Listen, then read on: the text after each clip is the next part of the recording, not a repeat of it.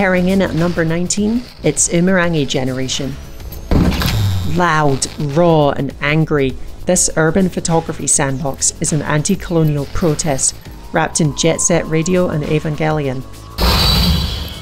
Packing a handheld film camera, you're tasked with filling out photo bounties, making ends meet, and finding art, even as the whole world comes tumbling down. Oof, but what a camera it is.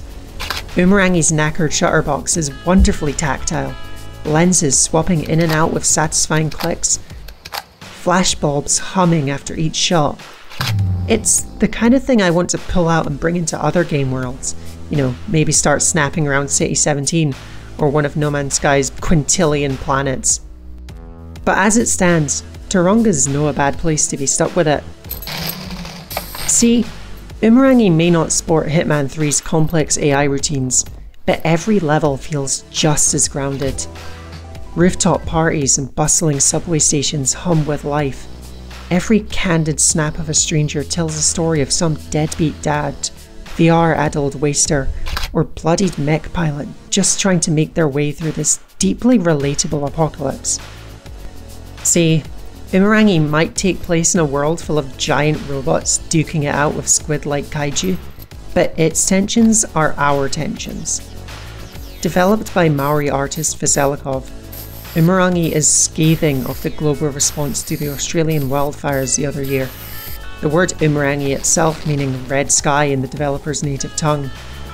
An occupying force pulls your neighbours and friends up to fight their war, and oppresses people with curfews and giant concrete walls. Creating art in this world is a scream against colonial intervention and ignorance. And that tone becomes impossible to ignore once the game's macro DLC rolls in. Umurangi's final stages make the games industry's fretting over being seen as political look like abject cowardice. By the climax, you're stepping into scenes pulled straight out of recent worldwide protests, walled, plastered and familiar slogans that shout at the player as much as the in-fiction oppressors. That macro closes the loop on Jet Set Radio with spray cans and roller skates feels somewhat apt, cranking that game's anti-authoritarian themes into overdrive. Umurangi Generation is an unabashed, unashamed, unforgiving piece of protest art, and it's one of the most important games in recent years because of it.